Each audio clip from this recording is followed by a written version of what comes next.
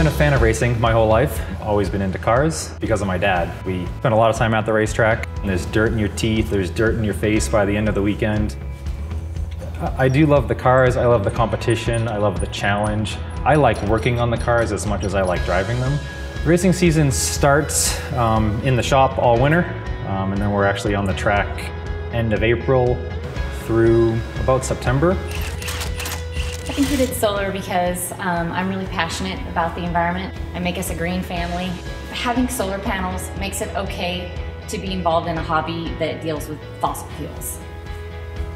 The solar is on the house, but it's obviously connected to the shop. All the welding, all the fabrication, all the work that we did in the shop here, all powered through those panels. And so it was interesting being able to think about that.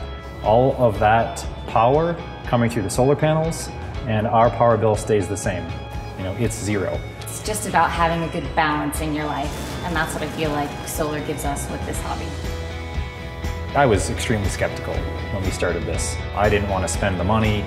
She just wanted solar panels. Really, in the end, we made the numbers work, and it's worked out fantastic. Auric took care of all of it. Working on race cars, racing the car, that's part of our everyday, and solar is what's powering that.